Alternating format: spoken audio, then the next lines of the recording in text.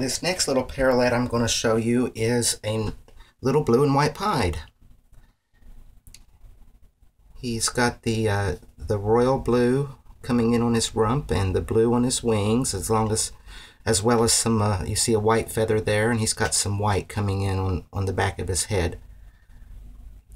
This little guy, I had two babies that were born on Christmas Day. He was born December 25th, 2013. He is a Christmas baby. He does have a brother that this guy came from a clutch of 4. His brother was born Christmas Eve. You may have seen him in another video. And this was the second little baby to hatch. He was born the next morning on Christmas Day. And he will be ready to go right around the 15th probably of February, around Valentine's Day. I plan on shipping around the 15th of February, and again at the end of February. I ship twice a month, and I've got shipping specials right now between $49 and $59. Regular price runs about $125 to $150, but I've got some frequent flyer miles and some credits that I'm using and passing the savings on to my customers because I don't take vacations too often.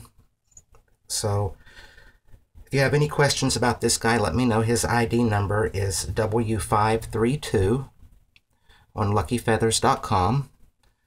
And it's just about the feeding time, so he's probably hungry. I'm going to go feed him in just a second. He's a very cute little bird, very friendly. After about 4 or 5 days, once you pull them from the nest and you start feeding them, you very quickly become the mommy to them. When you take the lid off of the incubator and they see you, they act just like they do when the mother comes in the nest. It's really cute. I love doing this because that's the enjoyment out of it. I get attached to all these little guys.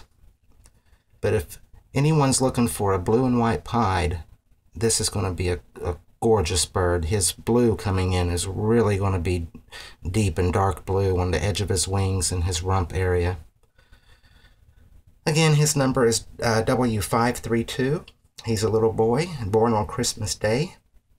His daddy is an American yellow, so he does have American yellow in his background, which would be great if somebody ever wanted to let him become a daddy in the future.